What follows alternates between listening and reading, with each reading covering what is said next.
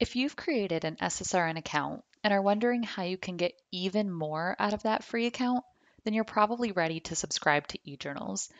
eJournals send relevant titles and abstracts to your inbox based on interests that you specify, and it's never been easier to choose from the many diverse topics that you enjoy.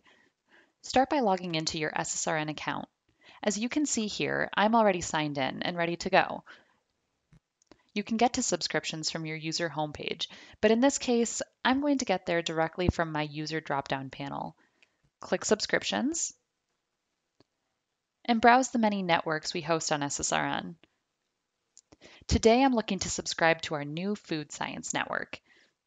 Click to view the subject matter eJournals and select the ones that appeal most to your field of study, your professional background, or simply your curiosity.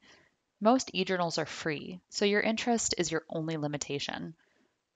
Go back to the main subscription page, and you'll see that they were saved automatically. Enjoy all the free research!